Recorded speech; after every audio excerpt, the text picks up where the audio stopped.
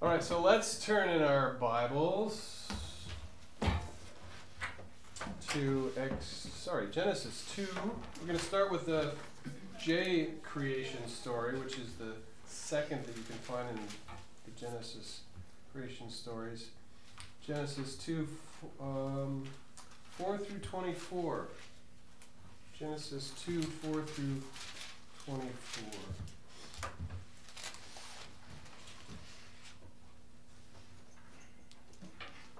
Let's see what's going on here. Pick this apart just a little bit. Who would like to read, say, the first 4 verses? I can. Why don't we just go around and read this way? Let's start with you. Okay. Yeah. Just take about 3 or 4 verses and. Sure. This is the account of the heavens and the earth when they were created. When the Lord God made the earth and the heavens, and no shrub of the field had yet appeared on the earth, and no plant of the field had yet sprung up, for the Lord God had not sent rain on the earth, and there was no man to work the ground. But streams came up from the earth and watered the whole surface of the ground. The Lord God formed the man from the dust of the ground, and breathed into the nostrils the breath of life, and the man became a living being. Keep going. All right. The Lord God planted a garden toward the east in Eden, and there he placed the man whom he had formed. Out of the ground the Lord God caused to grow every tree that is pleasing to sight and good for food, the tree of life also in the midst of the garden, and the tree of knowledge of good and evil. Now a river flowed out of Eden to water the garden, and from there it divided and became 4 rivers. The first river is the Pishon. It flows around the country of Havilah. Pure gold is found there, and also rare perfume and precious stones. The second river is Gihon. Mm-hmm. It flows around the country of Syria. The third river is the Tigris, which flows east of Assyria, and the fourth river is the Euphrates. Then the Lord God placed the man in the Garden of Eden to cultivate it and guard it. He told them, "You may eat the fruit of any tree in the garden, except the tree that gives knowledge of what is good and what is bad.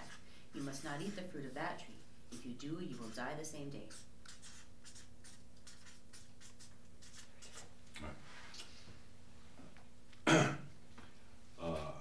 Then the Lord God said, "It is not good that the man should be alone. I will make him a helper as his partner." So out of the ground the Lord God formed every animal of the field and every bird of the air, and brought them to the man to see what he would call them. And whatever the man called every living creature, that was its name. The man gave names to all the cattle, and to the birds of the air, and to the animal of the field. But for the man there was not found a helper as his partner. So the Lord God caused a deep sleep to fall upon the man, and he slept. Then he took one of his ribs and closed up its place with flesh. Good. And the rib that the Lord God had taken from the man he made into a woman, and brought her to the man. Then the man said, "This at last is bone of my bones and flesh of my flesh. This one shall be called woman, for out of man this one was taken. Therefore a man leaves his father and his mother and clings to his wife, and they become one flesh. And the man and his wife were both naked and were not ashamed." Wonderful. All right, so we have a number of cast of characters here. We have God, and there's a garden, and there are all the eventually animals, and there's a man and a tree. But what does it say about God in relationship to all that he has in this story and the scene so far? Again, I'm really kind of harping on this idea of relationship. God in relation. Well, first of all, he has a relationship with creation in the sense that he created it, right? So he's creator. It does say that even in this first, most probably first written account of creation. what else? What are the other relationships that God has? First of all, He is independent of the world still, right? To be a creator, He is independent, but He's not just transcendent. He seems to also be in creation as well, right? You're familiar with deism?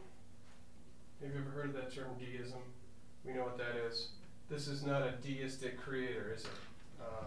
This is a creator who's very much involved in the ongoing processes of creation. So there's this relationship here. And, just a flag for people. Sometimes, every now and then, I get a whiff of deism in our congregations. I don't know why or how. Someone who thinks that God is just away off somewhere else doing his thing, and here we are trying to muddle along with what God has given us, and there's no real continuing interaction between the two, between creator and creation. It's really not the picture we're getting here, is it? And if this again is a myth, it has explanatory force for who we are now and our relationship to God now. So just to prick your ears up to see if, do we really think that God is continuing on in the work in the world?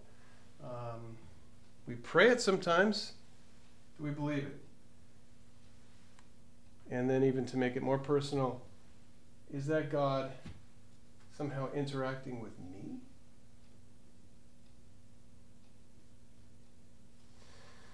So, we also know, well, I'll just kind of go through these things that I've noted and add to them if you can. But in God's relationship to Adam, and I'm not sure if it's Eve at this point or not, I didn't remember, but he does command, does he not? He says, you can go roam around, you can eat of everything, enjoy yourself. One thing you can't do is eat of that tree of the knowledge of good and evil. Command, yes. So, to me, this begins a relationship that one part of it anyways is command, obey. Gosh, and I don't like to hear that very much, but there it is. I had a theology professor in seminary, these many years ago, who really thought that was the basic bedrock relationship that we have to God, is this. Something to think about. Maybe we can talk about this in relation to some of the other things that I think can be found in here, but not only does he have the sense of command, obey, but there's also the fact that God is caring and concerned. So we say that, I guess, because he notices that Adam doesn't have a helpmate, that he's probably getting lonely, and he could use some companionship. So God cares and is concerned.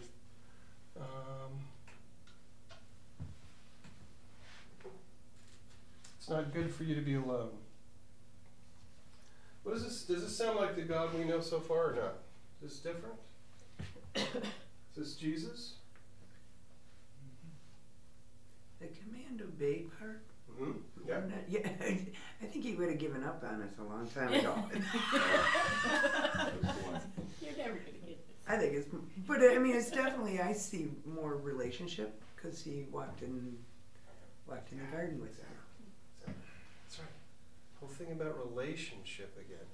Well, even the way that he describes forming man, the other things almost seemed a little bit passive in a way, there was water Right. and it would raise through the earth and Right. no trees planted. But then with the man, he took the dust, he breathed in into his nostrils the breath of life. Like, it seems so much more personal than the rest. Yeah. Or just intimate. Different. Yeah. Very much. So, man is singled out in a way that the other creation is not, and has things to do, purpose. Anything else about this God that we get so far in the story? We're going to turn and look at man in relationship now. Adam means man.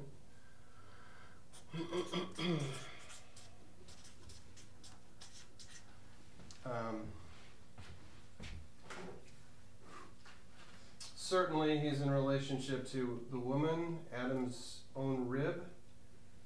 Adam is first, but to say that Eve is subordinate, I'm getting this from one of the books. They say that to say that Eve is subordinate to Adam is too strong. This at last is bone of my bone and flesh of my flesh. Therefore a man leaves his father and his mother and clings to his wife, and they become one flesh. Again, who was it? Nikki, you talked about unity a lot. And I think that was mine. I was going to say, I think that might... That was you? Was it? Yeah. I don't think it was me. Okay, that was yours. Unity, that sense of... It's not subordinate in any way. It's working together. It's being together. It is united. And they are nude together, and do not know it. I think you covered that somewhat, but again, this may symbolize an initial sense of innocence or lack of awareness. I think one of the books makes the point that they're sort of like no different than the other animals of creation in a way. They don't have that self-awareness. So again, if you're talking about man and relationship,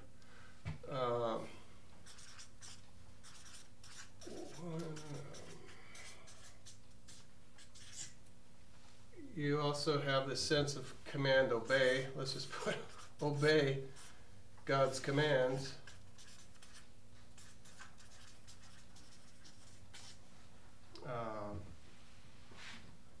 And of course, this obedience becomes stronger the farther you go on into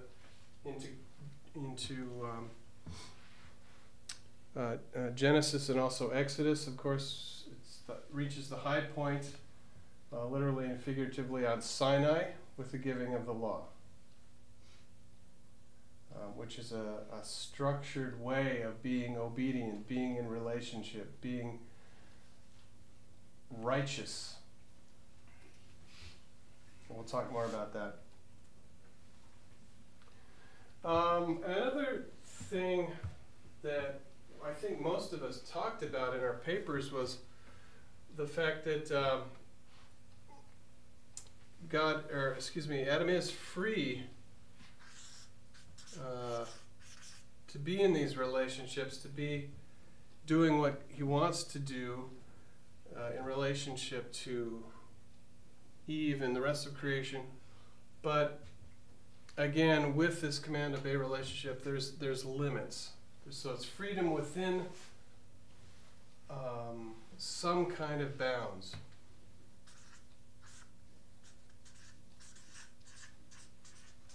And that we'll see over and over again throughout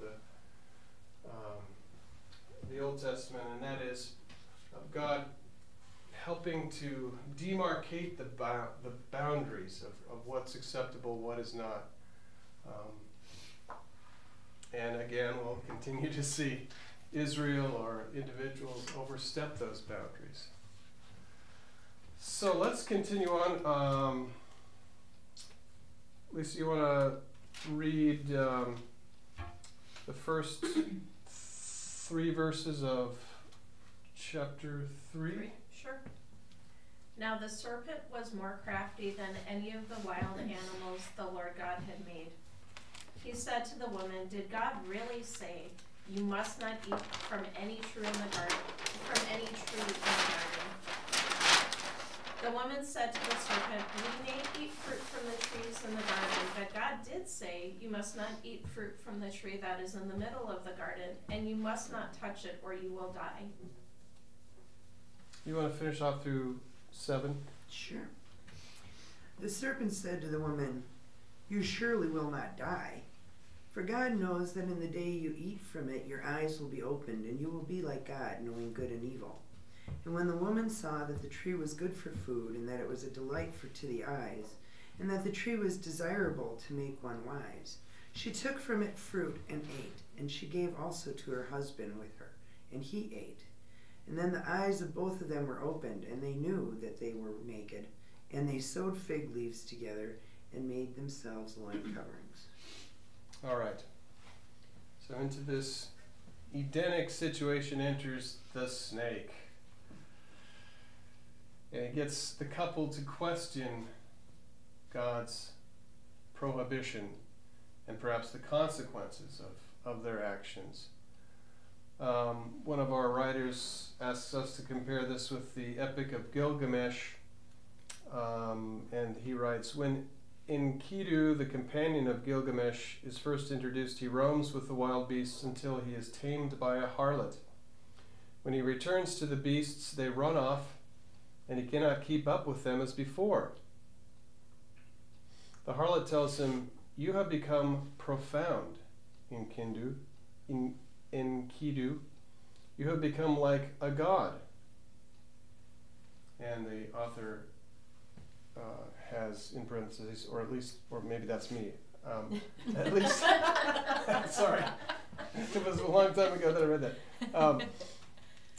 He's becoming at least like a human being as we would know him, right? So again, there's that sort of anthropological approach that we can take to this, which is somewhat interesting. I think there is merit in talking about it because it does have some kind of explanatory force. It does resonate with us a little bit. It's not necessarily biblical or anything like that, but now that they've eaten of the fruit of the forbidden tree, they have self-consciousness and they must confront death. It also gains a richness of life that the animals do not have.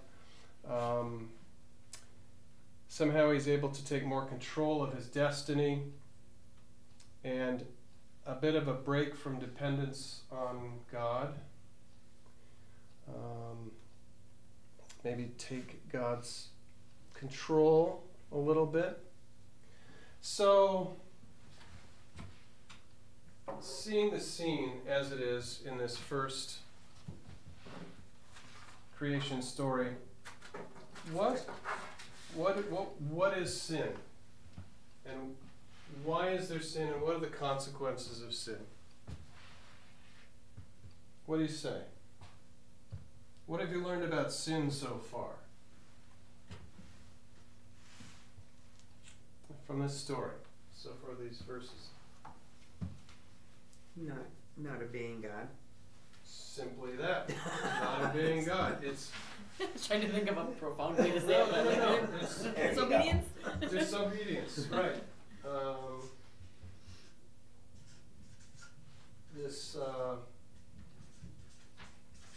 And because of that, I would say,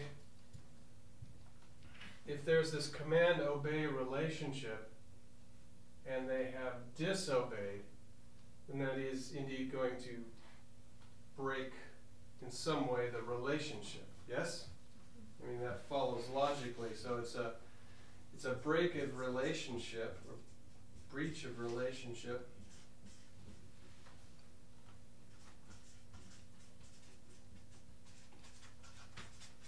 What else? What else have we learned from this story about sin? Anything? Well, soon I think we'll be able to get some ideas about what righteousness is, what a right relationship is.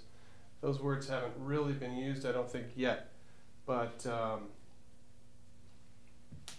let's look at some of the was someone going to say something? Yeah, also I'm wondering too if you can say, is sin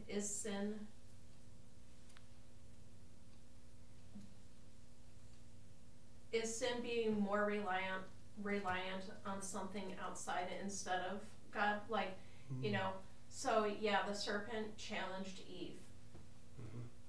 And the way I picture it is, you know, God's been walking through the garden with them. I would think that Eve would say, hey, God, check out the serpent. He's saying that, you know, it's okay to eat from that. Did I misunderstand something? Like, so I think it's also sin is taking things from the outside that interfere with that relationship with God. Yeah. I think I get what you mean. It's like, it's not relying on God? Is that? Right. Not believing God. Not believing God, not relying on God. I'm going to put both of those things on.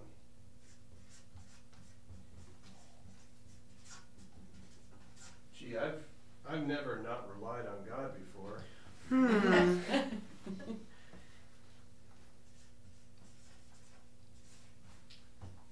Not believing. So really the serpent is sort of challenging what God said. Oh, you're not going to die. Come on. Let's call his bluff.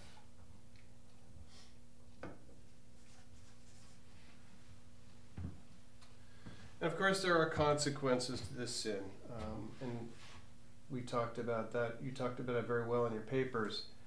Women have greater pain in childbirth. Oh, actually, we haven't gotten there yet. Let's look at that. Let's look at chapter 3, verses 8 through 24, and just kind of go around and read 3 or 4 verses, and we'll just keep reading 8 through 24. That evening they heard the Lord God walking in the garden, and they hid from him among the trees. But the Lord God called out to the man, "Where are you?" He answered, "I heard you in the garden. I was afraid and hid from you because I was naked." "Who told you that you were naked?" God asked. "Did you eat the fruit that I told you not to eat?"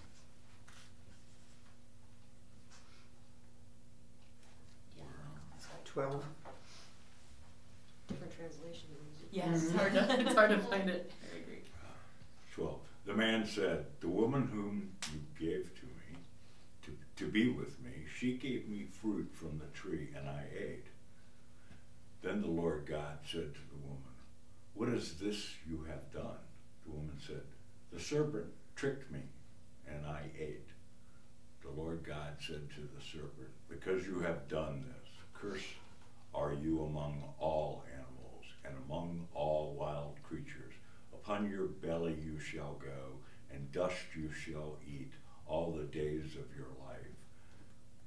I will put enmity between you and the woman, and between your offspring and hers. He will strike your head, and you will strike his heel." To the woman he said, "I will greatly increase your pangs in childbearing." Okay, go ahead. In pain, well, let's see. Yeah, you were mid. You're in the First. middle of it. "In pain you shall bring forth children, yet your desire shall be for your husband, and he shall rule over you." And to the man he said, "Because you have listened to the voice of your wife, and have eaten of the tree, about which I commanded you, you shall not eat of it. Cursed is the ground because of you. In toil you shall eat of it all the days of your life. Thorns and thistles it shall bring forth for you, and you shall eat the plants of the field. By the sweat of your face you shall eat bread, until you return to the ground. For out of it you were taken. You are dust, and to dust you shall return." The man named his wife Eve, because she was the mother of all living. And the Lord God made garments of skins for the man and for his wife, and clothed them. Then the Lord God said, "See, the man has become like one of us." Us? Yep. That has always Yep. made me curious. "Knowing good and evil, and now he might reach out his hand and take also from the tree of life, and eat, and live forever." Therefore the Lord God sent him forth from the Garden of Eden to till the ground from which he was taken. He drove out the man, and at the east of the Garden of Eden he placed the cherubim, and a sword flaming and turning to guard the way to the tree of life. I guess it was that cherubim. That was the us. Yeah, Maybe. sidekick. God's sidekick. All right, thank you for reading that. So consequences here. Certainly there's greater pain in childbirth. Your desire shall be for your husband, and he shall rule over you. Yeah. Leslie, were you getting to that in your paper? Just a little bit? Yeah? I touched it. Uh-huh. The ground... I went there. You went there, yeah. The ground is cursed. There's hard labor. And they are ultimately tossed out of the garden. Loss of God, the blessing of God's presence. Interesting. Sent out to cultivate. Somehow, mortal life and death have come into creation. And all of this, as we were talking about purposes in our paper quite a bit, undermines the purposes of man. I think one of the authors quoted something to this effect, that one of the purposes, according to the story, was to be fruitful and multiply, but then it's painful and hard to bear children. To subdue the earth, but now it becomes hard and arduous and painful. And dominion over the creatures is replaced by conflict. And what does verse 15 say?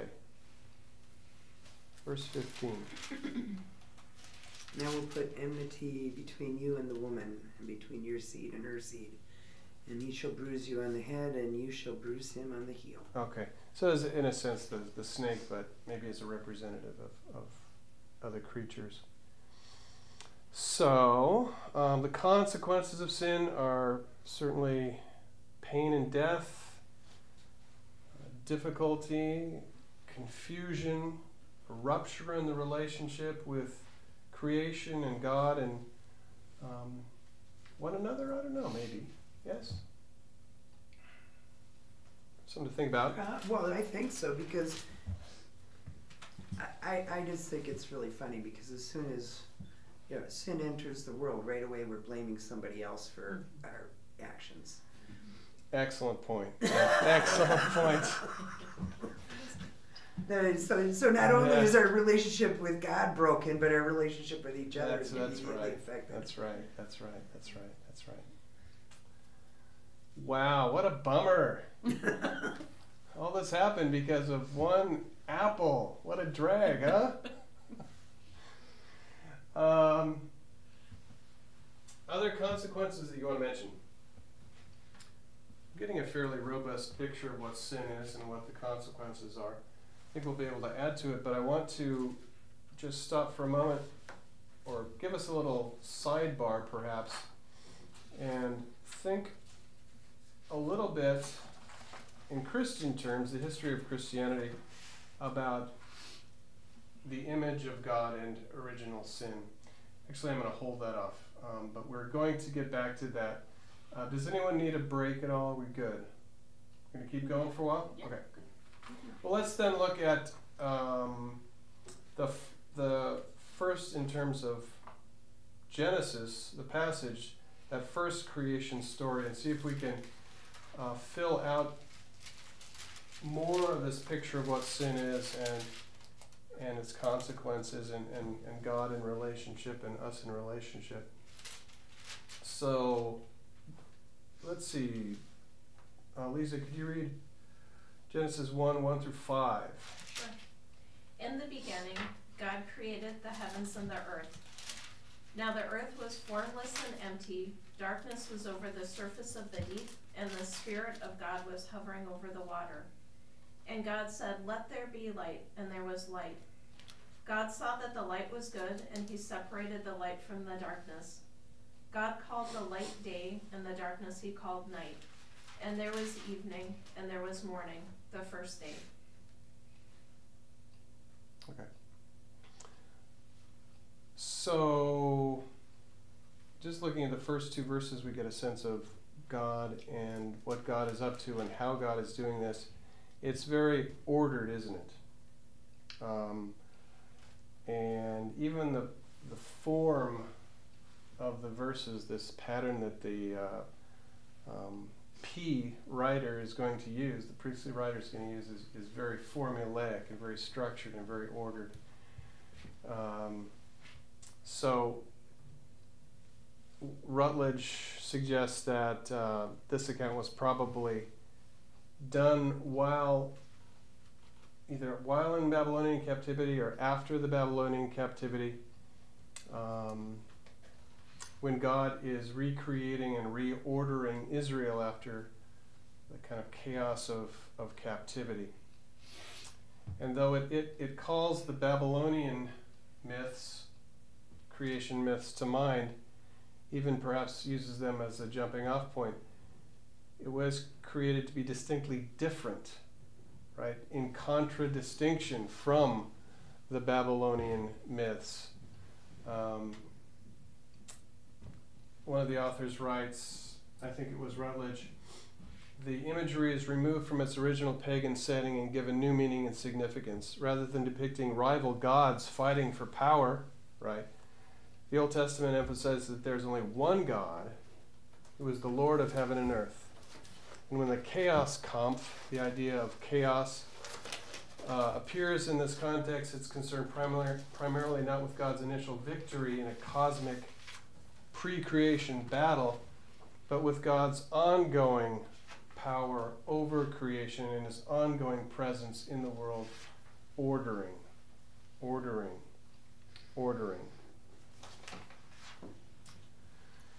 So just quickly, a couple of things that our authors point out.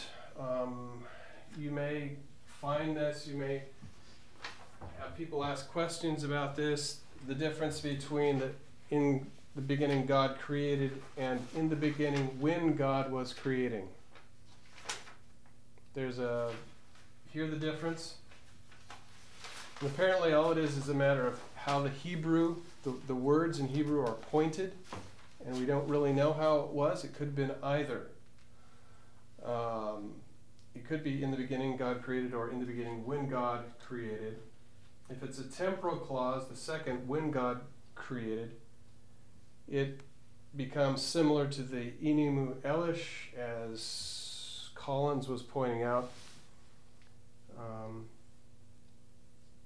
The deep Tehom is a cognate of Tiamat.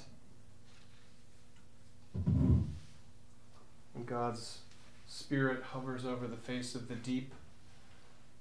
The deep Tehom is a cognate of Tiamat.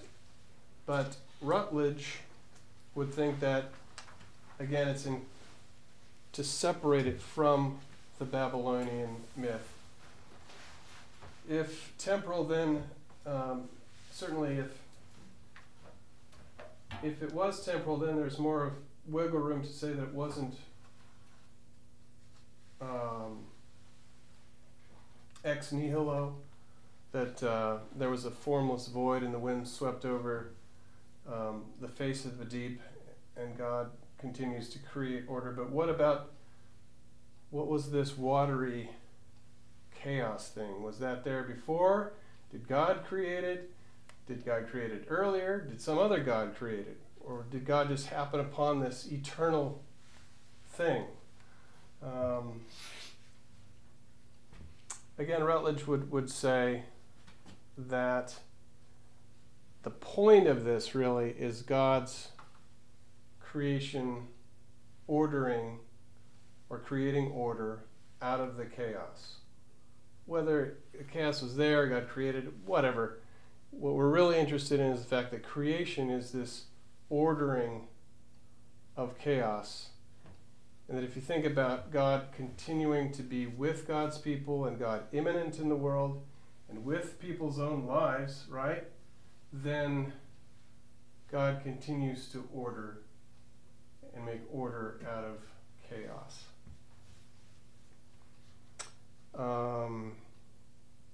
One of the authors says, chaos is the opposite of creation rather than unbeing. I mean, you look at it being as being and not being or nothing. But he wants to say that the creation author, this first account in Genesis 1, chaos is the opposite of creation, right? So chaos is the opposite of this orderly manifestation or making that God is doing. Sin and the rejection of God's purposes for the world can open the way for the world to revert to chaos once again. So, sin, disobedience, breaking a relationship, not relying on God, not believing in what God says, can have the result or the consequence of bringing chaos, more chaos back into the world, and probably that we can see that in the first, if we look at the Genesis 2 and following account, right? So there's this notion of chaos. Rutledge says chaos still exists, and God holds it back, and it may be allowed to return as a result of human sin. So it's a very interesting image of God holding back the chaos, kind of battling back the chaos, like this light battling back the darkness, you know. But with enough messing around by us, this chaos can still come through.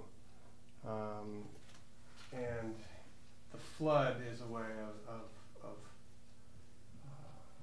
showing that mythically, the story of the flood.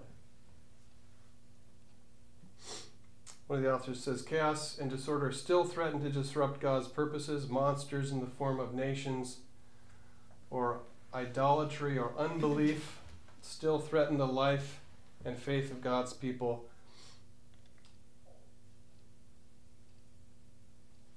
But Isaiah and other of the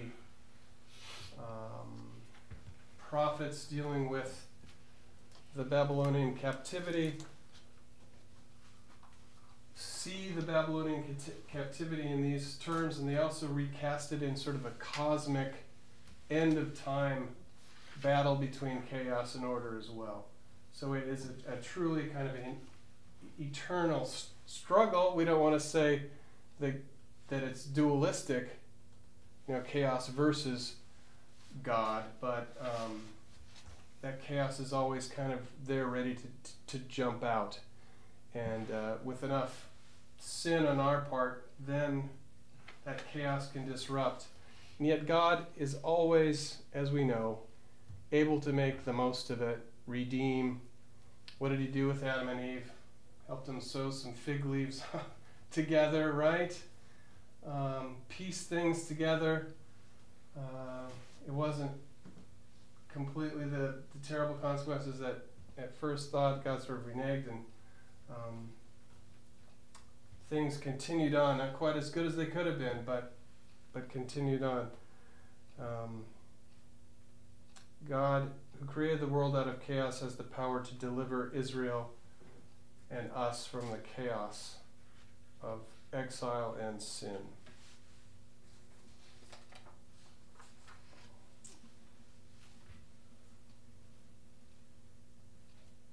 So,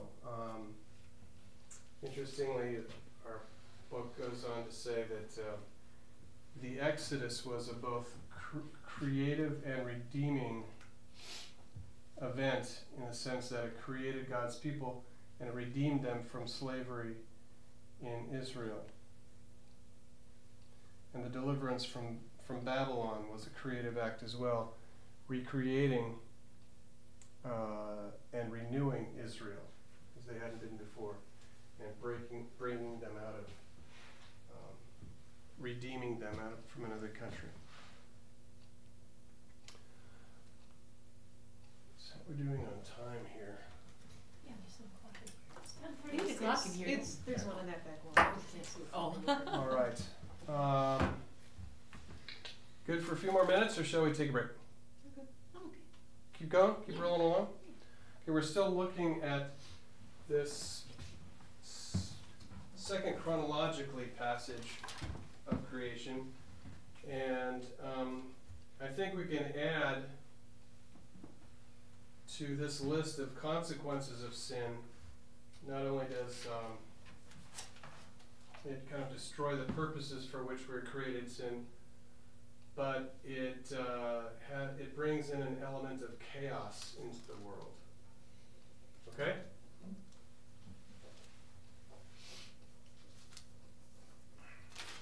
And some people love their chaos. No kidding. Especially if they can inflict it on others. Stir in the soup. Oh, man.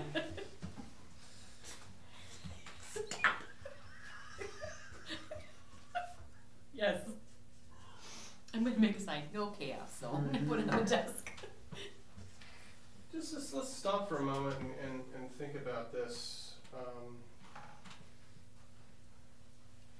This is what we have so far.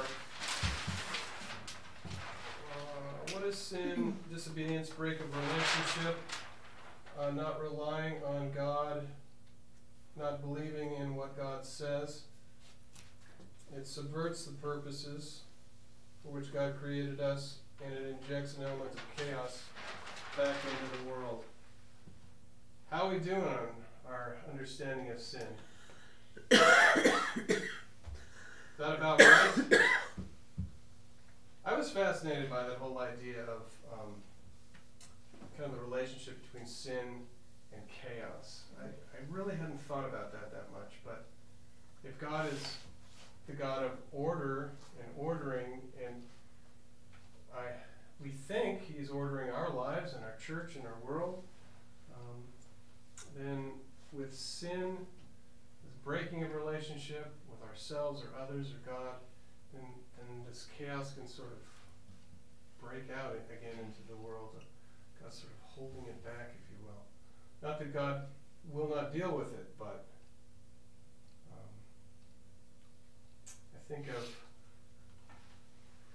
I think my wife's a music teacher, right? And she loves teaching music. She loves teaching little kids music because they're up for anything. You know, second graders, you can do anything with them, play games and sing and do them at the same time, and they're just happy as clams. They'll follow, they're obedient, if you will.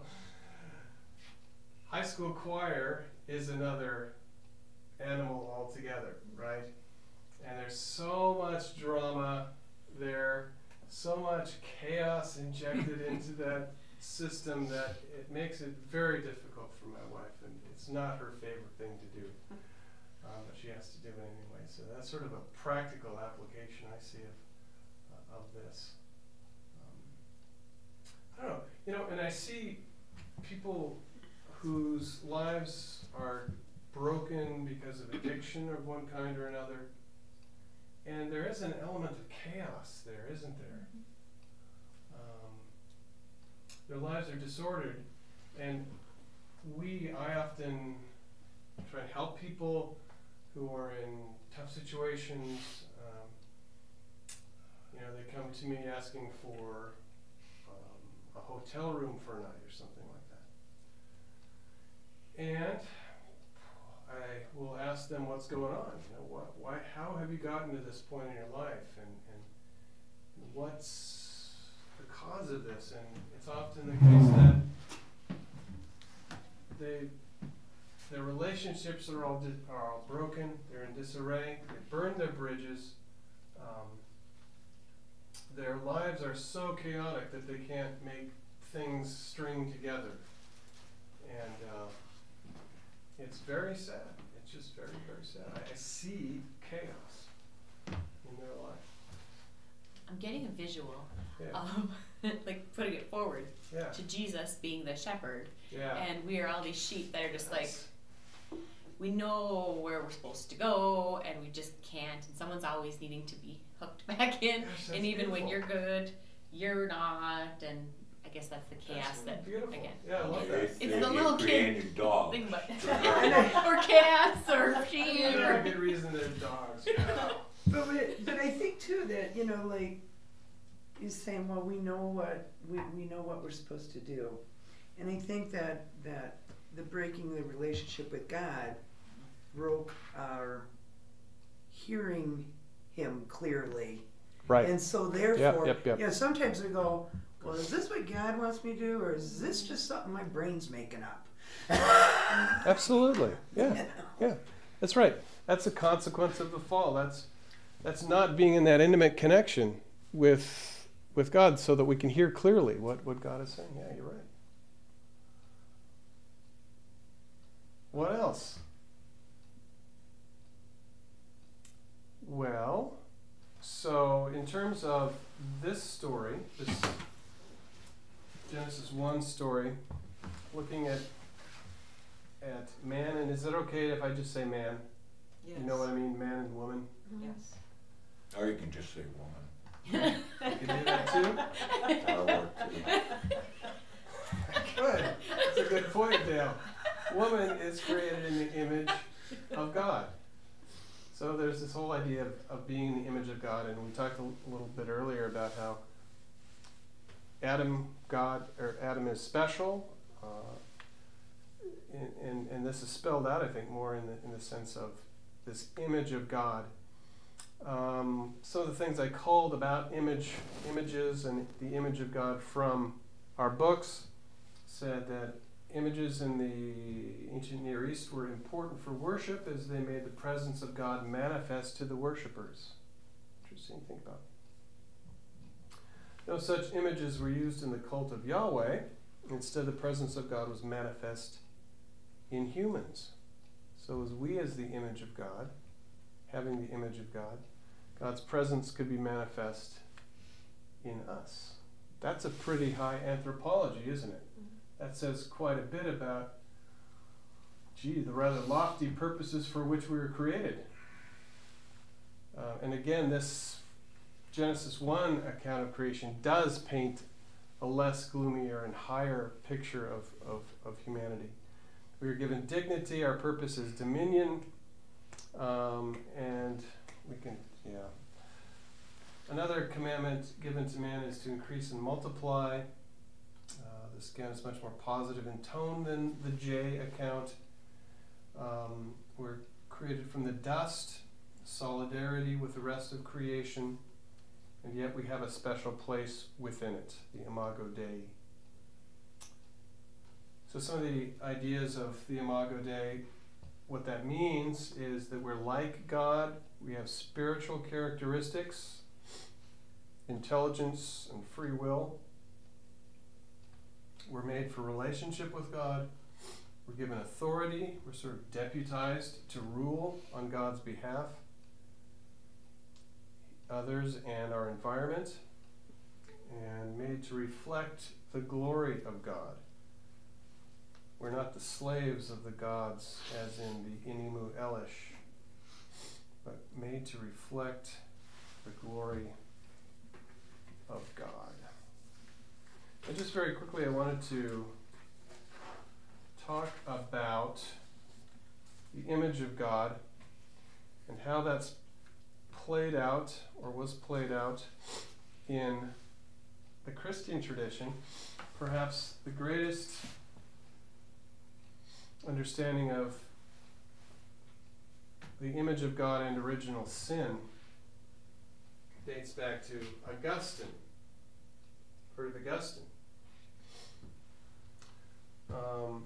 The essential task of Augustine in all of his writings, which were voluminous, was to share with us how the image of God could be restored, because it had been either besmirched or, if you're thinking about it as a shape or a form, then it's gotten wobbly and cattywampus and so forth, so that we may fully share in the experience of the divine presence as much as we can now.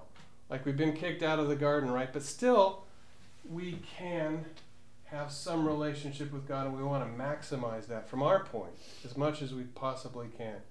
So this image of God within us, which has been sullied or distorted, has to be reformed or restored. For Augustine, there was a correspondence between God's intellectual powers and our intellectual powers. So that the image of God, really for Augustine, was the higher functioning of humans, which kind of makes sense.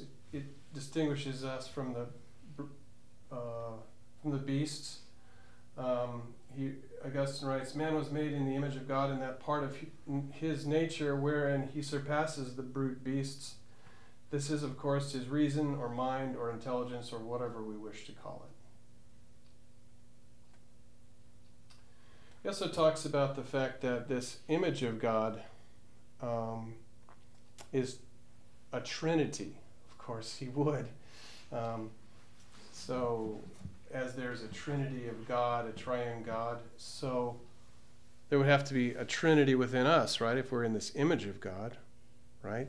There's there's a likeness between God and us, and so he thinks it's the reason, the memory, which for him is our ability to apprehend the spiritual realities. If you're into Plato, the Platonic forms. So there's memory and reason and will by which we may love and choose. Again, there's free will. Important. God has implanted in us a desire to search for him using our minds, our image of God, the best thing that God has made in us. Like calls to like. The image seeks its archetype. Again, in a Platonic sense. And we want to be more like, the image wants to be more like the complete reality. It wants to be perfected. And this is the invitation for us to open the interior eye, as he says, to the triune God. That is through contemplation and introversion. The God that is already present and active within, and thus to attain a vision through the conscious appropriation of the image Trinitatis. But of course, the image got messed up, and it continues to get messed up. There's sin in the world. So we have this image of God, and yet where there's sin in the world, we tend to look for God in all the wrong places, if you will. Amongst the things of the world rather than the heavenly places. And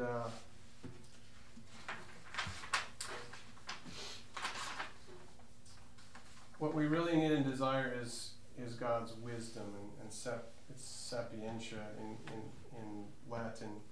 We have but a dim perception of what we need, bound by sin that we are, perhaps through creation, but we cannot get to the promised land by ourselves. It's only through God's love in sending us his Son to reveal himself and die for us that we can get this full manifestation, as full as we can, of God's presence. It is only through Christ, who comes from our homeland, he's a human, who can enable us to pass from here to there. See, if you will, kind of like getting back to Eden. He does this by making available a wooden vessel which can traverse the sea. For no one can cross the sea of this world unless he is carried by the cross of Christ. Christ moves us through his revelation of who God is to think on and dwell on and accept God's realities. And through Scripture we can do the same thing. Okay, so there's the image, its distortion, and the way to restore that image is through Scripture and being wise and doing those things that we learn through God's revelation. This reforming process of our image of God in us begins at our baptism, and it is a reforming process that is never complete, by the way. It's never perfect. And it is only through God's grace and mercy that we get this. So I don't know if that helps at all, but it's a way of how a great Christian thinker took this idea of the image of God, showed us how sin destroyed that image, and through with God's help through Jesus Christ, the revelation of Jesus Christ, His grace, that we can restore that image as best as possible, or God restore it for us, I really should say, as best as possible, so that we can create in this world situations by which we can be as close as we possibly can to God. Because we all want that. That's what Eden would be like for us, I think, to be in God's presence, in this blessed relationship and presence with God. All right, well, let's stop there. Or do you have any thoughts? Okay. Well, let's just take a moment's break here, and we'll come back and talk about Abraham for a bit. We're talking about sin and going off in that direction. We're going to change directions a little bit and talk about what it is to follow God. And I think if we look at the stories and the pictures, the myths of Abraham and Moses, we see good pictures of what it is to follow God. And I'm going to tip my hand here, and I created this in a sense of a question, but I'm going to hopefully answer this, and hope you'll be able to see these aspects of what it is to follow God as we look through the stories of Abraham and Moses, and as much as we can in the time we have left. So, what is it to follow God? I want to read to you, first of all, a quote from an interview of Bill Moyers with Joseph Campbell. And can't remember the name of the book, but something like The Power of Myth is what it was called. I don't know if you've read that or not, but they're speaking of the hero's journey, that mythic motif. And Campbell says, there's a large journey to be taken of many trials. Moyers, what is the significance of the trials and tests and ordeals of the hero? Campbell, if you want to put it in terms of intentions, the trials are designed to see to it that the intending hero should be really a hero. Is he really a match for this task? Can he overcome the dangers? Does he have the courage, the knowledge, the capacity to enable him to serve? Interesting word. Moyers, in this culture of easy religion, cheaply achieved, it seems to me we've forgotten that all three of the great religions teach that trials of the hero journey are a significant part of life, that there's no reward without renunciation, without paying the price. The Quran says, do you think that you shall enter the garden of bliss without such trials as came to those who passed before you? And Jesus said in the Gospel of Matthew, great is the gate, and narrow is the way which leadeth to life, and few there be who find it. And the heroes of the Jewish tradition undergo great tests before they arrive at their redemption. Campbell, if you realize what the real problem is, losing yourself, giving yourself to some higher end or to another, you realize that this itself is the ultimate trial. When we quit thinking primarily about ourselves and our own self-preservation, we undergo a truly heroic transformation of consciousness. And what all the myths have to deal with is transformations of consciousness of one kind or another. You have been thinking one way, now have to think a different way. Moyers, how is consciousness transformed? Campbell, either by the trials themselves or by illuminating revelations. Trials and revelations are what it's about.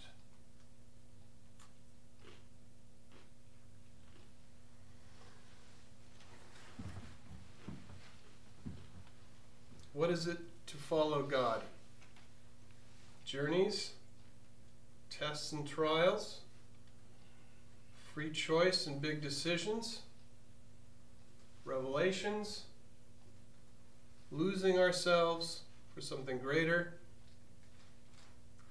break from the past, transformation, even amidst our imperfection.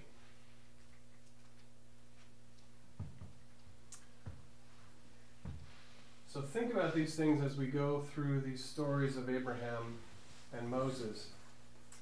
Could someone read Genesis 12, 1 through 9?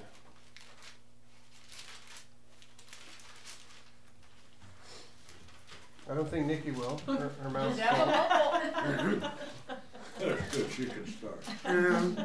Now the Lord said to Abram, "Go forth from your country and from your relatives and from your father's house to the land which I will show you.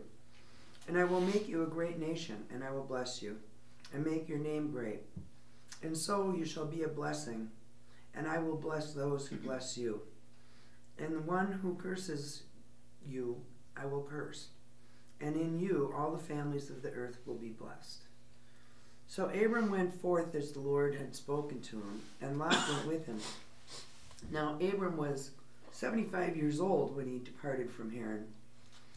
Abram took Sarai his wife, and Lot his nephew, and all their possessions which they had accumulated, and the persons which they had acquired in Haran, and they set out for the land of Canaan. Thus they came to the land of Canaan, and Abraham passed through the land as far as the site of Shechem to the oak of Moreh. And now the Canaanite was in the land. Okay. Go forth from your country. Sounds like a journey in the making there.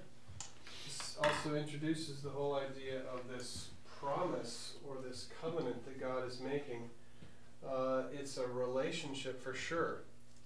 And it will foster into a full-blown covenantal relationship. But at this point, God is making promises. Is anything expected of Abraham or Abram at this point? Does he have to do anything? Well, he has to get up and do. He has to go forth. And what is he, 85 years old? 75. 75? That's probably not easy. But he's got to do it. Here's that journey. There's a break from the past, I think is so important in the hero's journey. And there's a sense of I have some, thank you, free choice and big decisions going on in his life. God has a plan. He's going to help Abraham attain to this goal, or through Abraham attain God's goals, right? I will make you a great nation. I will bless you. I will make your name great. I will bless those who bless you. In you all the families of the earth will be blessed. And, as a part of that, I will give you this land. So there are two huge promises, two big promises at this point. One is the great nation. You're going to have lots of kids, and they're going to be a great nation, and it's not just a bunch of people, but they're going to be good people that will bless God and bless others, and they'll bless the whole everything. And there are no strings attached. I'll also give you this land you find yourself in. And again, no strings attached. All Abraham, I guess, would have to do is, as you say, go and trust in God's promises. So trust is another aspect of this. Again, this is way different than the Sinai covenant. It's just this sort of the beginnings of this relationship that will find its fruition in the covenant of Sinai. And how about we read, skipping on to Genesis 15. Could someone read part of that anyways? Go ahead. After this, Abram had a vision and heard the Lord say to him, "Do not be afraid, Abram. I will shield you from danger and give you a great reward." But Abram answered, "Sovereign Lord, what good will your reward do me since I have no children? My only heir is Eliezer of Damascus.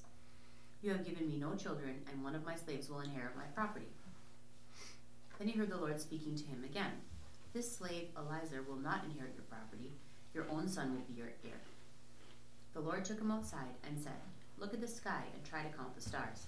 You will have as many descendants as that.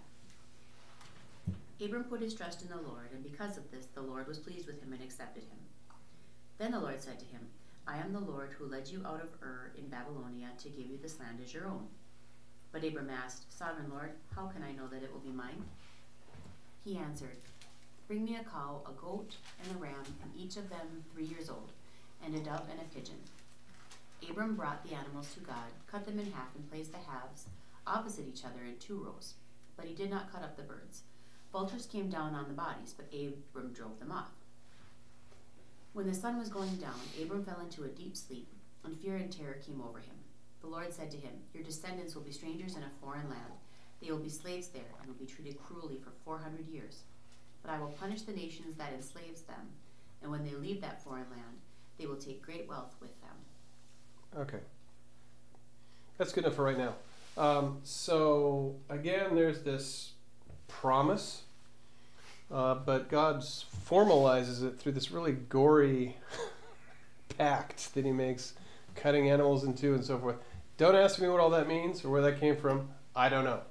But it would be an interesting question to delve into.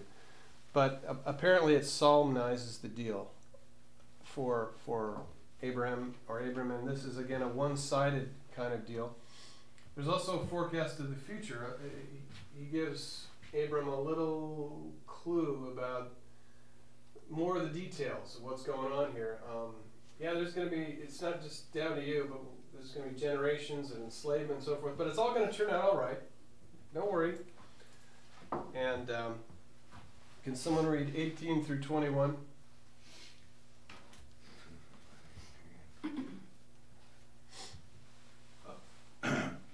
On that day the Lord made a covenant with Abram, saying,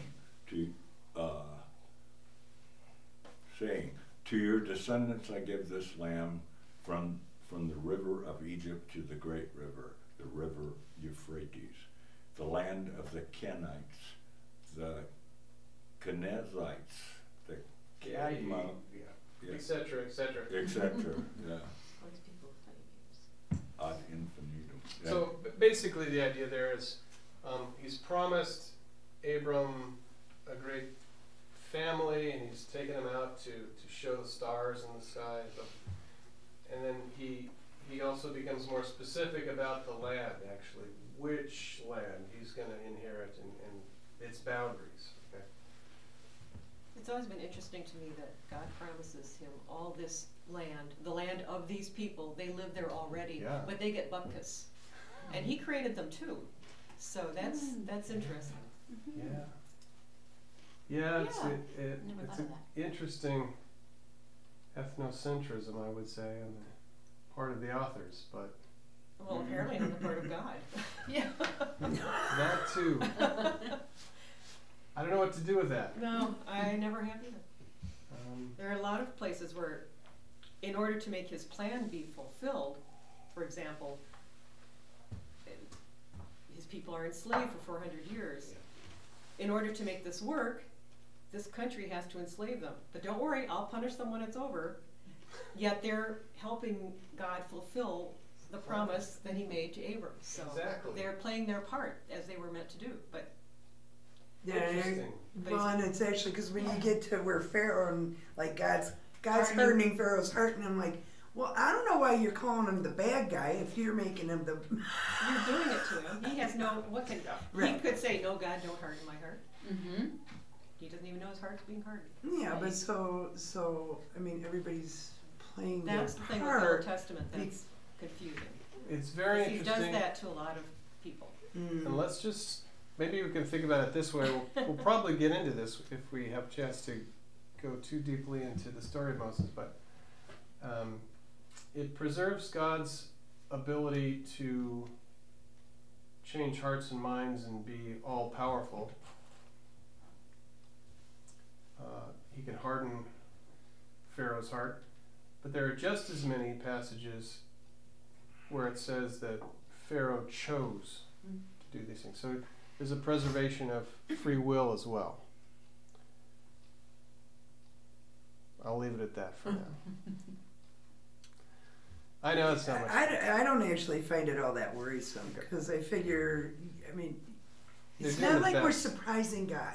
Right. The fact that, let us say, Adam and Eve ate the apple, this didn't surprise God. He knew that was coming. He already had a plan in place on this problem. Again, you're right. This sense of plan, of God, of history, of transcendent and also immanent in this process as well.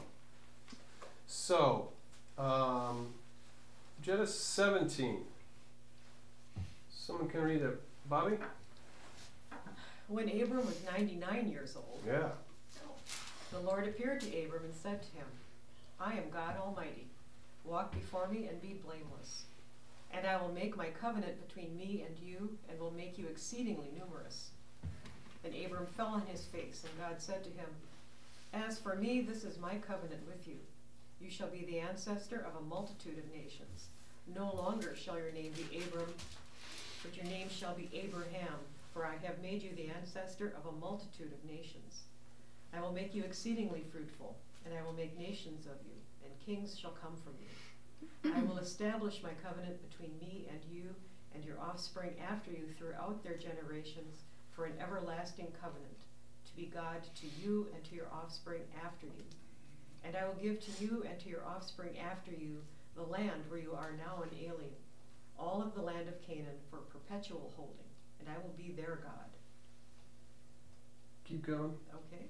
God said to Abraham, As for you, you shall keep my covenant, you and your offspring after you throughout their generations. This is my covenant, which you shall keep between me and you and your offspring after you.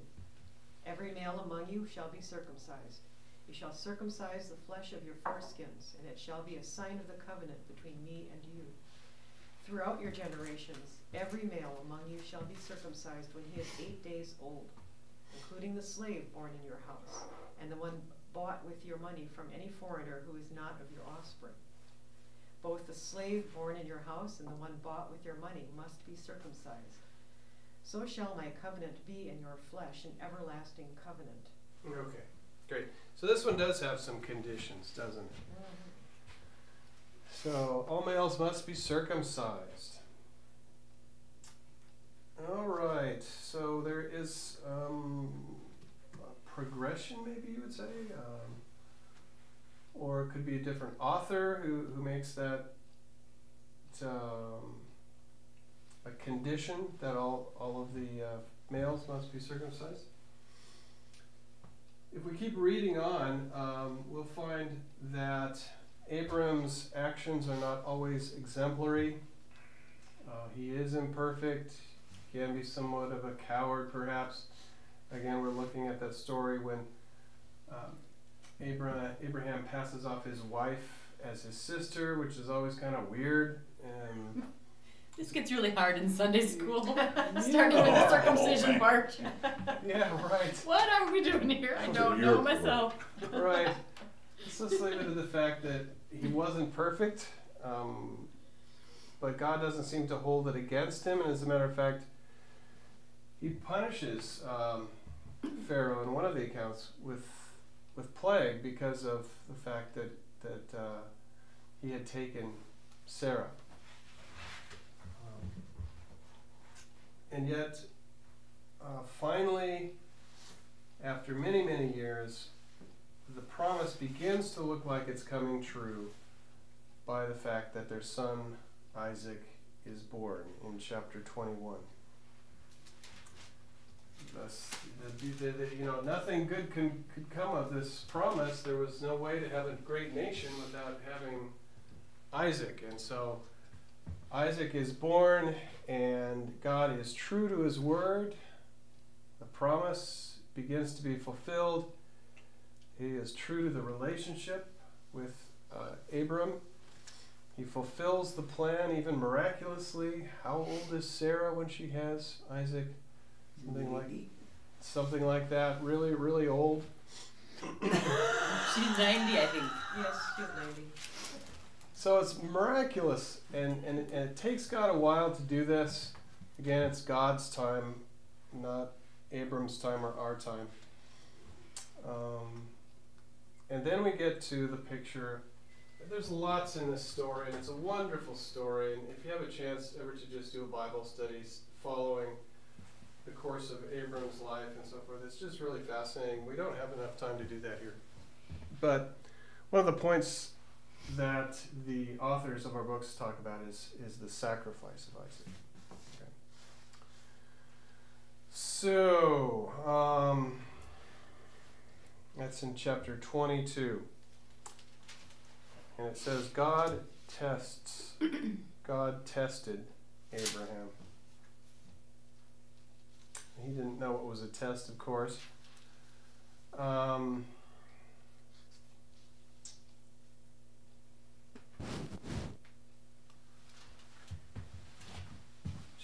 22. Let's look at that. Yeah.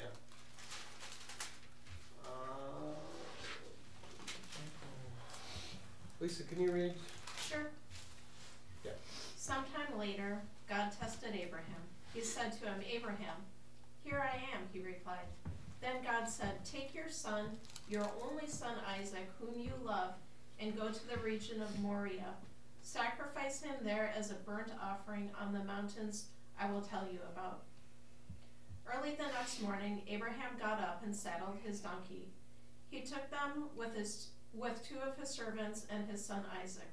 When he had cut enough wood for the burnt offering, he set out to the place God had told him about. On the third day, Abraham looked up and saw the place in the distance. He said to the servants, stay here with the donkey while I and the boy go over there. We will worship and then we will come back to you. Abraham took the wood for the burnt offering and placed it on his son Isaac, and he himself carried the fire and the knife. As the two of them went on together, Isaac spoke up and said to his father, Abraham, Father? Yes, my son, Abraham replied. The fire and wood are here, Isaac said, but where's the lamb for the burnt offering? Abraham answered, God himself will provide the lamb for the burnt offering, my son. And the two of them went on together. When they reached the place God had told him about, Abraham built an altar there and arranged the wood on it.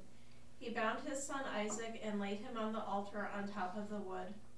Then he reached out his hand and took the knife to slay his son. But the angel of the Lord called out to him from heaven, Abraham, Abraham, here I am, he replied. Do not lay a hand on your boy, he said. Do not do anything to him. Now I know that you fear God, because you have not withheld from me your son, your only son. Abraham looked up, and there in a thicket he saw a ram caught by its horns. He went over and took the ram and sacrificed it as a burnt offering instead of his son. So Abraham called that place, the Lord will provide. And to this day it is said, on the mountain of the Lord it will be provided. The angel of the Lord called to Abraham from heaven a second time and said, I swear by myself, declares the Lord, that because you have done this and have not withheld your son, your only son, I will surely bless you and make your descendants as numerous as the stars in the sky and as the sand on the seashore. Your descendants will take possession of the cities of their enemies, and through your offspring all nations on earth will be blessed, because you have obeyed me. Okay, great. Wow. Because you have obeyed me. What do you make of the story?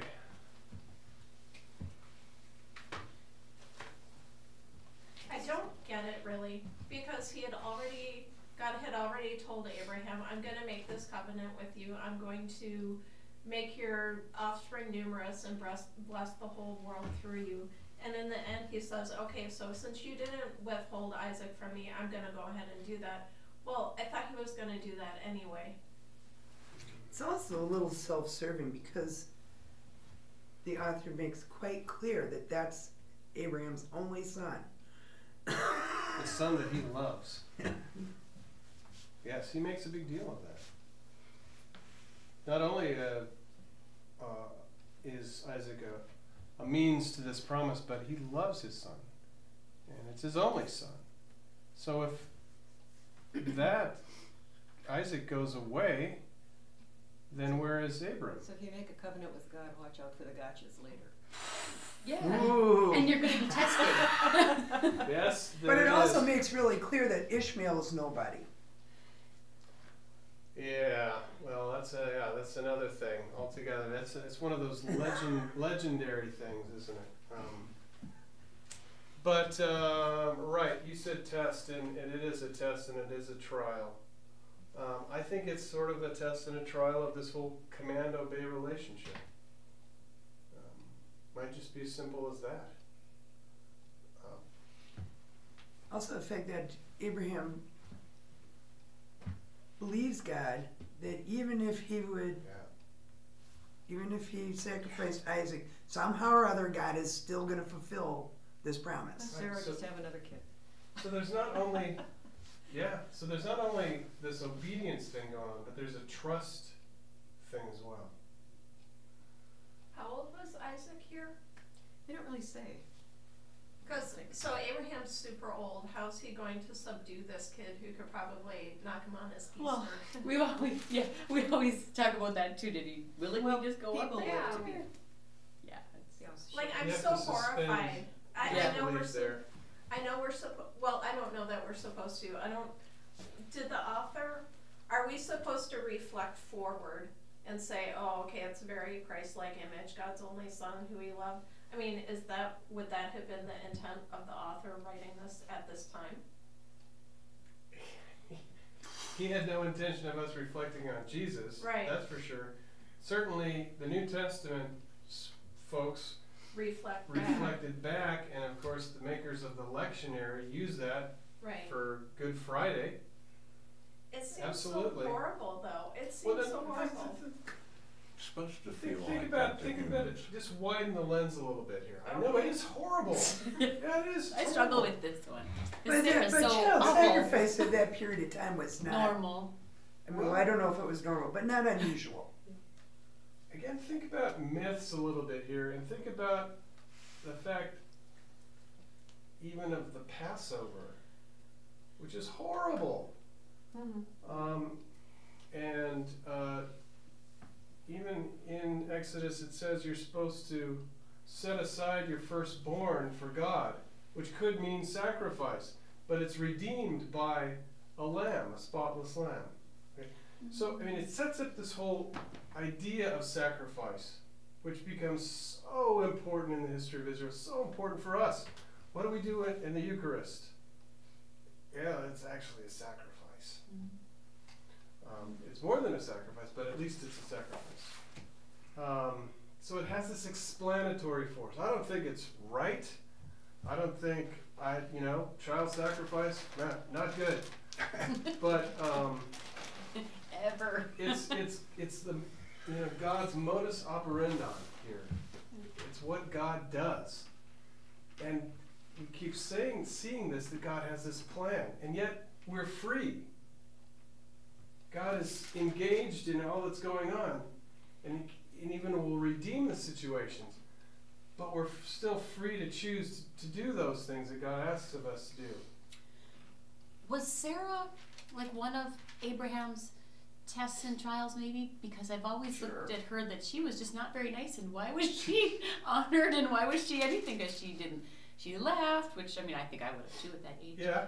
Well, I think that's. And then she was mean to Hagar, and she was just, I can't really like her. I can't wrap my head around. Yeah, but anything you was got near one her. Sarah too. Very Me human. and Marianne, I have a kid and you don't.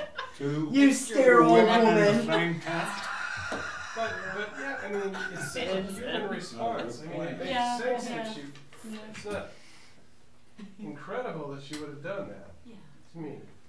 Yeah, it's not the right thing to do. Right. But it's not. Anybody probably would. This imperfection comes out pretty often as well. So we've got a journey up to Moriah, a test, a trial. He has a free choice, a huge decision to make.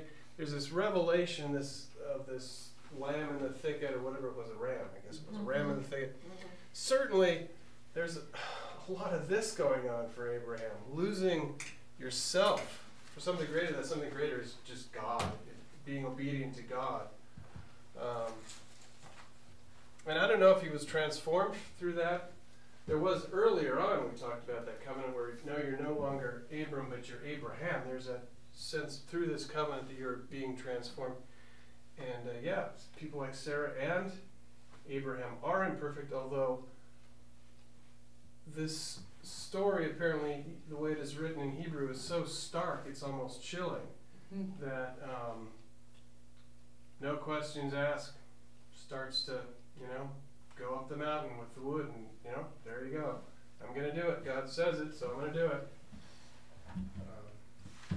So I don't remember which book, but he was saying that it may have been written to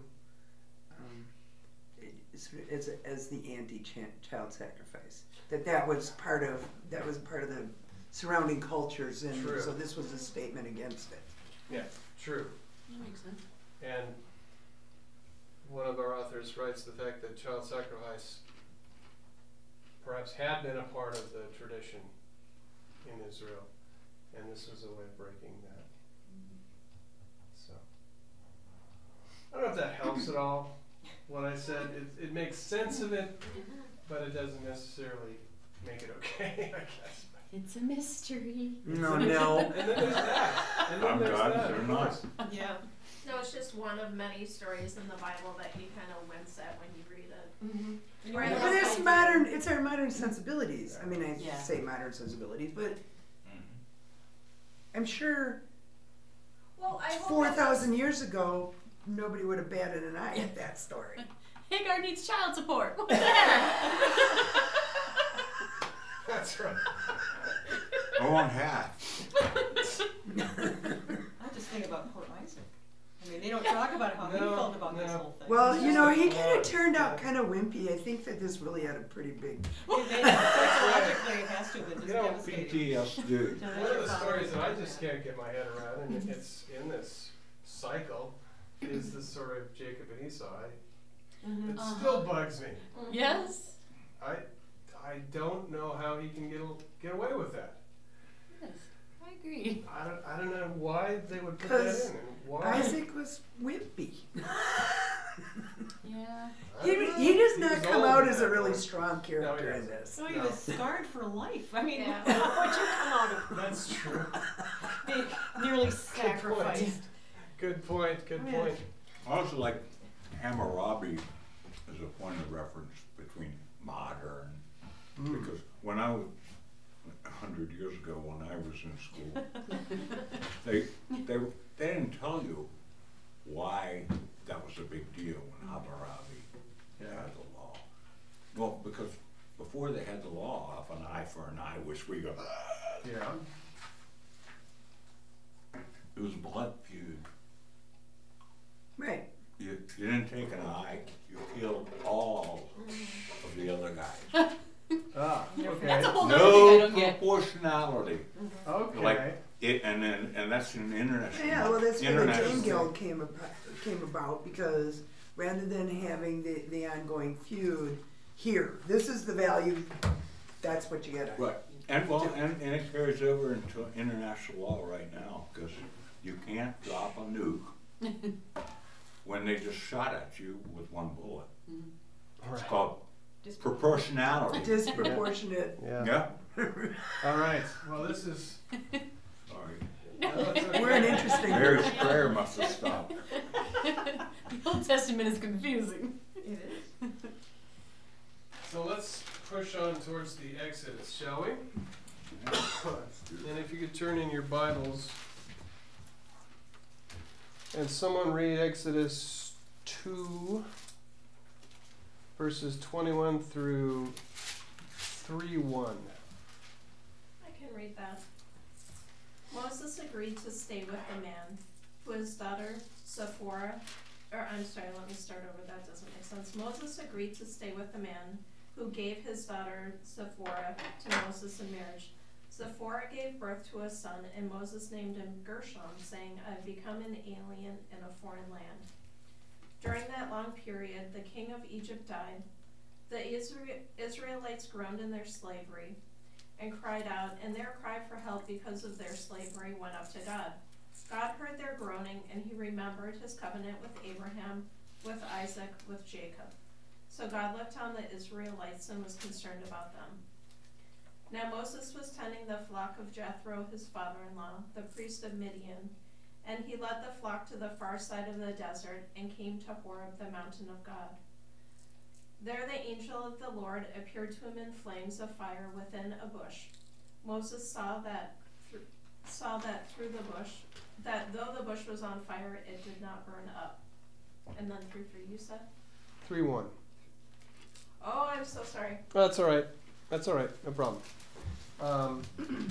So certainly we have this God of relationship again, a God who is concerned with his people, able to break in. He's not just up there somewhere doing something else, but oh my gosh, he sees the plight of his people. Calls himself the God of Abraham, Isaac. So, I mean, there's a sense of continuity with the past. He remembers his promise, even though all this time has gone by. He's the same God, same M.O. And at one point I wrote something about Moses being a shepherd, and I'll just share that with you. Two crucial points should be understood about Moses' shepherding life. First, to be a shepherd was not a particularly high calling, but shepherding had great symbolic import. The imagery of shepherding is, of course, frequent in the Bible. Much of Israel's history was pastoral, even when agriculture became dominant in Israel, replacing shepherding. There remained a nostalgia for the pastoral. The patriarchs and David himself were all shepherds, and shepherd became a figurative term for the rulers of God's people. Yahweh himself is portrayed as a shepherd in the prophets, for example, in Ezekiel 34. God might have been pictured as a tender of the vine and the planter of seed, but the imagery of God remained more familiarly the shepherd of the flock. How can we forget that most beloved of the Psalms that begins, "The Lord is my shepherd"? What was so special about being a shepherd? Why did leaders need shepherding on their resume? Well, there are those qualities of tending and guiding sheep that could equally apply to people. And it seems to be important to God that a good leader exhibit these qualities even with the least and the last. According to one story, once Moses saw a little lamb escape from the flock. He followed the lamb and eventually overtook it at a brook, quenching its thirst. "Had I known that thou wast thirsty, I would have taken thee in my arms and carried thee thither," he said. "As thou livest," a heavenly voice resounded, "thou art fit to shepherd Israel." It's from a midrash, a commentary.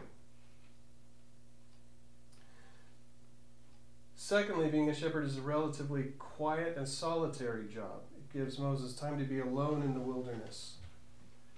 Kalish writes, "The solemn solitude of the dreary desert was to prepare his mind for the sublime commission for which Providence had selected him. Times of quiet and stillness should not be underestimated as places of profound preparation and deep encounter with self and with God. Indeed, it was for this reason that the children of Israel spent such a long time in the wilderness after God had won their freedom."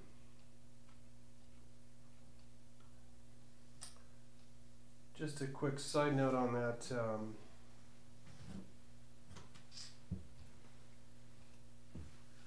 The solemn solitude of the dreary desert. That is one image that we evoke when we think about Lent, as a matter of fact, right? And we just spent 3 days earlier this week. We had a clergy conference in which the topic was solitude. As a preparation for Lent, we had this conference and talked about a way of, ways of being in solitude and that sort of thing. It's worth thinking about, and it has value, and it is a place of preparation and revelation.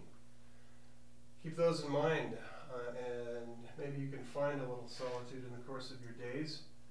Maybe you have enough solitude in your life. I don't know, maybe you need people in your life, an interaction with people and relationships. But for a lot of us, solitude is a nice break, a nice quiet time for us to be in relation with God. and hear God speaking to us. So, in Exodus 3, we learn that one day Moses led his flock to the farthest reaches of the wilderness, and there in this outer extremity he encounters God. He sees a bush that is burning but will not be consumed. Interestingly, this burning bush has not only been seen as a mode of divine revelation, but it has also been thought to be a symbol of Israel itself, small and lowly among nations, and yet indestructible. Indestructible by God's continued preservation and presence, and the presence of the divine spirit within the nation. Interesting. No? Again, there's that God who's working out his plan, who's with his people, who's shepherding his people, who's directing his people. So don't underestimate that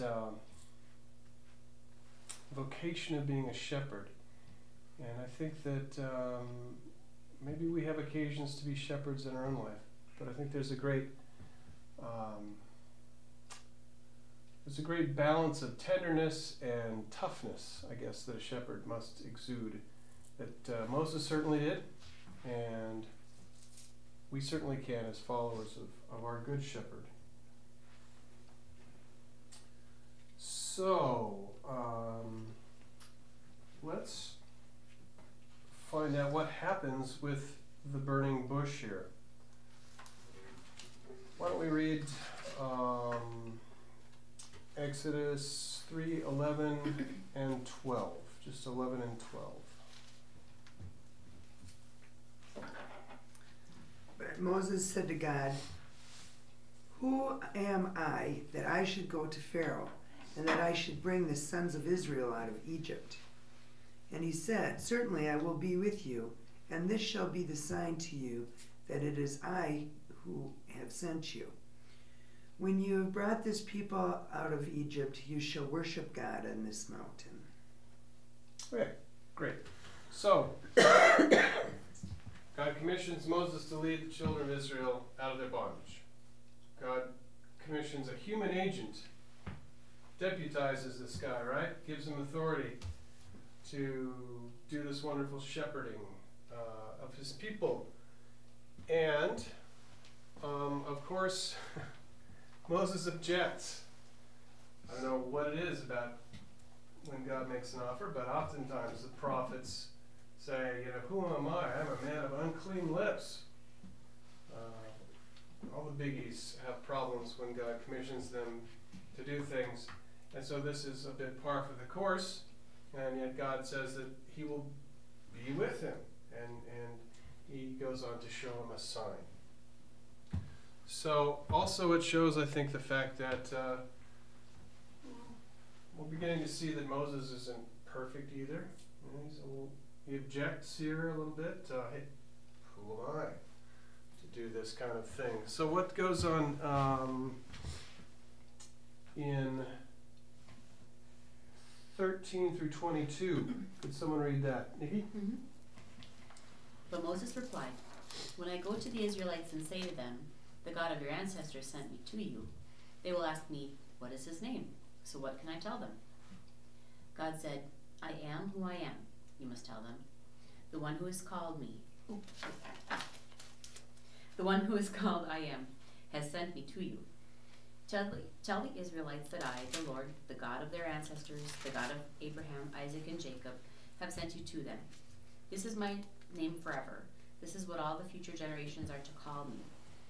Go and gather the leaders of Israel together and tell them that I, the Lord, the God of their ancestors, the God of Abraham, Isaac, and Jacob, appeared to you. Tell them that I have come to them and have seen what the Egyptians are doing to them. I have decided that I will bring them out of Egypt, where they are being treated cruelly, and will take them to a rich and fertile land, the land of the Canaanites, the Hittites, the Amorites, the Perizzites, the Hivites, and the Jebusites.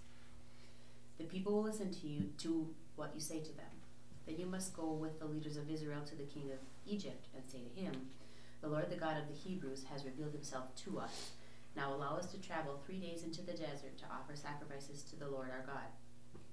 I know that the king of Egypt will not let you go unless he is forced to do so, But I will use my power and will punish Egypt by doing terrifying things there, and after that he will let you go. All right, good. So Moses comes back with another objection. Well, I'm not sure how the people are going to react to me just waltzing in there and saying that you sent me to do something. What shall I tell them? Who are you? They're going to want to know more about you and more about your plan. And so patiently God answers. And he says that he is, well, I am the God of your fathers, but I'm also the I am that I am, right? What do we make of that? We had some notes in our reading about that. I think that it is, in a sense, God refusing to answer. I mean, it's rather opaque, isn't it? His answer is sort of a non-answer in a way. We also hear that I am who I am is a self-contained, incomprehensible being. Okay, so it sort of harkens to God's transcendence. Another way of apparently translating that is I will be who I will be, which speaks more of God's future acts and self, such that God's intentions will be revealed in his future acts. I will be who I will be as you will see me act in your life, in the life of Israel. And another one of the authors says it emphasizes the actuality of God. I am there wherever it may be. I am really there. I am. I exist. I truly am real. I don't know. How does that float your boat? Any of those do it for you? Ego, Amy. Ego, Amy. True. Mm-hmm. I think when you read this, you kind of get a sense that about Moses being resistant. Mm-hmm. When you hear it read out loud, you kind of go, no, those are pretty sensible questions. Yeah. I would do the same. Yeah, that's right. That's Yeah, right. really? Who am I to do that? I didn't do that. And of course, Don't talk to me, you can talk to them. I don't want to go to Nineveh. Yeah, good point. Again, this is that kind of commissioning that also, I don't know if it changes the relationship, but it takes it up a notch, really. He is the God of the fathers, Abraham, Isaac, Jacob. But now he has a new name, Yahweh. And from now on, Israel will refer to God as Yahweh. This is who they will follow. Okay? So, moving on, we've had one objection, two objections. Now let's read chapter 4, 1 through 9. Who wants to read? Bobby? I can read. Then Moses answered, but suppose they do not believe me or listen to me, but say, the Lord did not appear to you. The Lord said to him, what is that in your hand? He said, a staff. And he said, throw it on the ground. So he threw the staff on the ground, and it became a snake, and Moses drew back from it. Then the Lord said to Moses, reach out your hand and seize it by the tail. So he reached out his hand and grasped it, and it became a staff in his hand, so that they may believe that the Lord, the God of their ancestors, the God of Abraham, the God of Isaac, and the God of Jacob, has appeared to you. Again, the Lord said to him, put your hand inside your cloak. He put his hand into his cloak, and when he took it out, his hand was leprous, as white as snow. Then God said, put your hand back into your cloak. So he put his hand back into his cloak, and when he took it out, it was restored like the rest of his body. If they will not believe you, or heed the first sign, they may believe the second sign. If they will not believe even these two signs, or heed you, you shall take some water from the Nile and pour it on the dry ground, and the water that you shall take from the Nile will become blood on the dry ground. Okay. So yeah, So Moses, okay, so you commissioned me, and yeah, you got a new name, and your purposes are all good, but I'm gonna need some proof that you sent me. So, what do you got? And so these sort of, I don't know, they're like parlor tricks or something in a way. What is it? The leper's hand and the staff and snake and the blood and the water, these things, which he will go ahead and in fact do for them. So he was right to ask, because they did indeed ask him those They did. They did indeed. And he was able to trot those right out. The kids always want to know why we don't have these kind of things done now. Like why someone isn't given the ability to do that. Like why did they get all the good? Why did they get all those good miracles back then? It's like what's different? You can never answer. What do you tell them? That's a great question. That's what I say. That's a good question, and we're going to talk to Father about that. It's a mystery. It's a mystery. That's Mrs. Nicky will ask Father Carl. That's a good question. Yeah. Well, let's see. We've had 3 objections, right? Or was that number 4? Have we read 10 through 11? 10 through 12? No, we're about to. Okay. Someone read 10 through 12. I can. Moses said to the Lord, O Lord, I've never been eloquent, neither in the past nor since you have spoken to your servant. I am slow of speech and tongue. The Lord said to him, Who gave man his mouth? Who makes him deaf or mute? Who gives him sight or makes him blind? Is it not I, the Lord? Now go, I will help you speak and will teach you what to say. Okay. So, Moses, I failed public speaking at Egyptian University. Come on, I can't do this. And maybe Yahweh starts getting a little ticked at this point. What do you think? Yeah. It's like, let's remember who I am here, folks.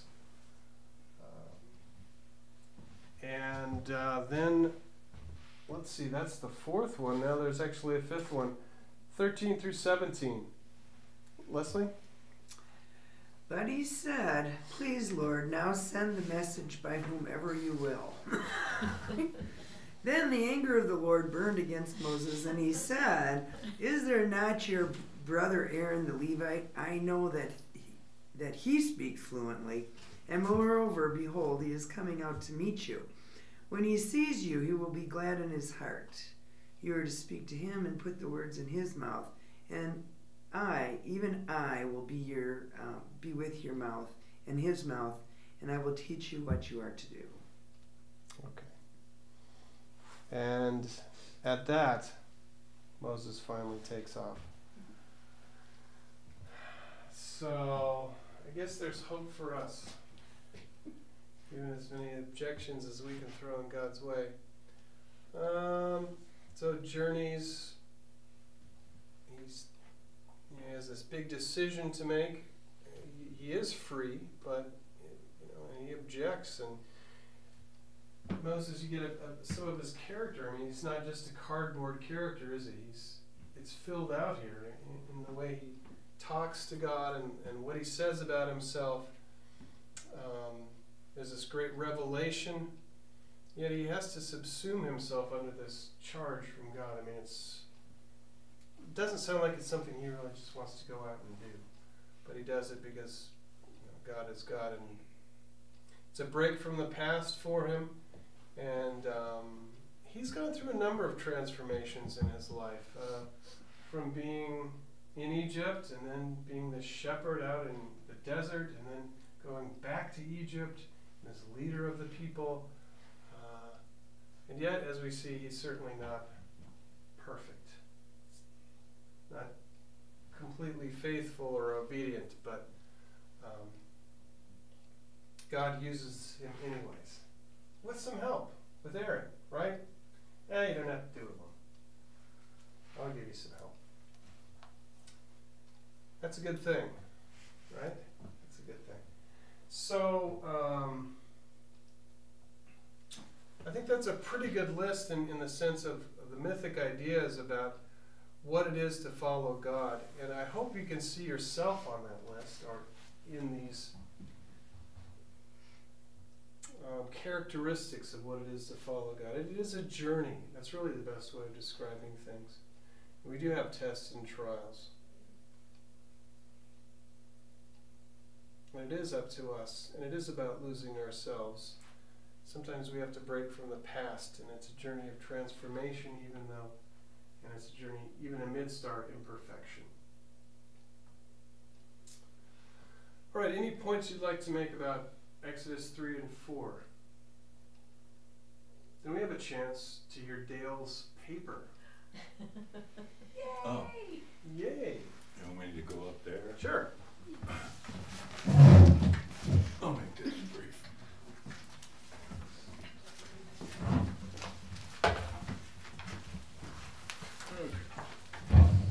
Thanks, Dale, for Yeah. being patient. Any heresy that I might commit,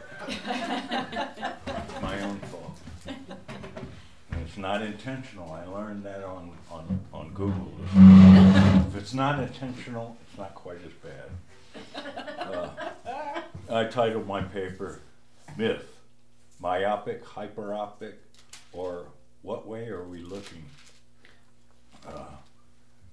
I told Bobby just before class, I took a class in 19th century utopias, and one of our problems was to create our own utopia as a group, and we named ours myopia, short-sightedness. Generally, in serious conversations, most Protestants need to define their own terms. Does a myth equal a silly story, or does length of historic time assure that it is silly? If we project into the future, how far in the future does it become a silly story? What if myth just means an explanation of the origin of the situation of which we are the result? Do we follow Sartre into nothingness to find our niche? I think some parts of a myth definition should simply be etiology, which I think Father mentioned earlier. It's the study of origins. Is the singularity exploding into an ever-expanding universe a silly story just because we believe that it could have happened? Is myth a theory? Is it a theory, a myth, because we speculate it happened 4+ billion years ago? Is it silly? Humans seem to attempt to order our reality, or ask God to do it, so that it makes some sort of sense based on the information that we have available to us in our time. And time is a slippery construct, particularly if we have any notion of a power acting outside of our own construct. Information doesn't routinely, I was an intelligence officer, believe it or not. Information does not routinely rise to the level of fact. Nonetheless, we must operate on what we know or think we know.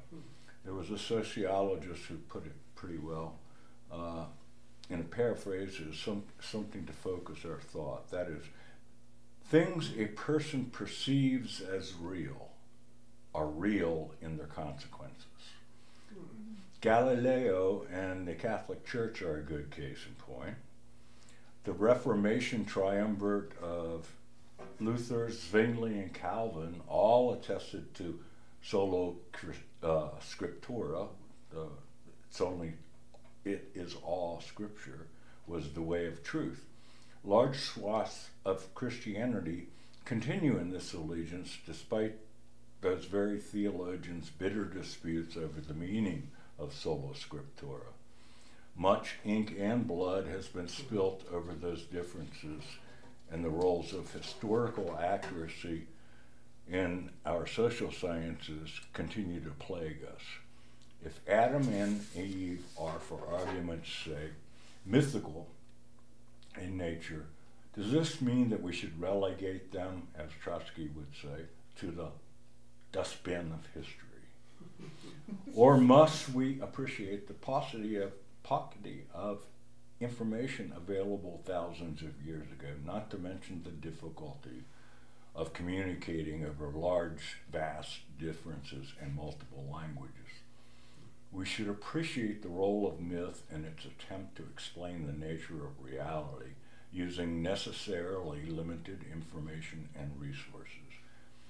As we believe much in the Old Testament was originally oral, and as literacy rates were undoubtedly minuscule, perhaps we should focus on our study of myth, truth, and silly stories to things that were plausibly explained by them and delve into the eternal threads. The authors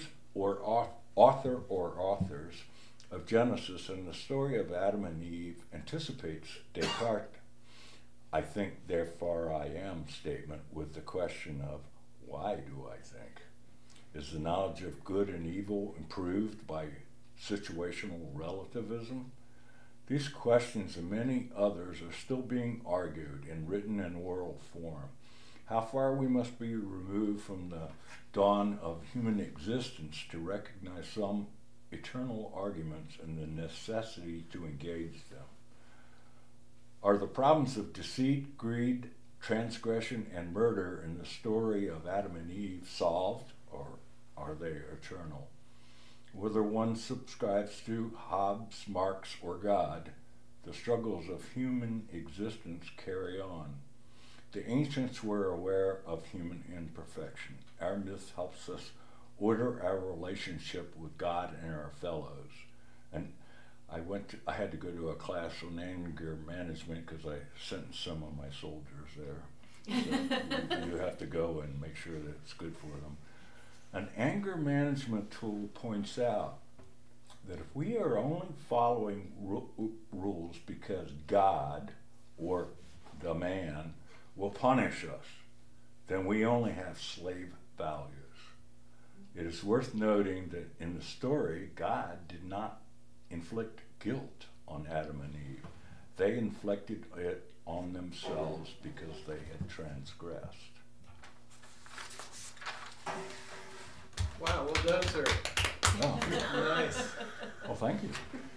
I love the way you really talk about myth and fact and why myth is important. I just really found that excellent. That's because I don't want to go in Sartre's niche Yeah. of nothingness. I Really don't like great. that idea. Thank you. And we'll try and be able to read our papers. I'm not sure we will all the time, but that's the goal because it's really fun to hear from one another. And we are all made wiser by our input together. So it looks like we're going to be doing some delving more into the story of the Exodus. We'll be reading Collins chapters 5 and 6 and Rutledge 4. We'll continue our journey through Exodus in 5 through 10 and Genesis 12 through 25. And I will hope to get a paper topic to you in the next few days. Okay? Did that give you enough time when I did send the topic? Was enough time? Okay. Good. So this is my first time through this material, so I kind of have to make sure I've read it before I can ask you to comment on it. Yeah. So, but this has been a great class. I really enjoyed it. So thank you. I think we're done for today. Thank you.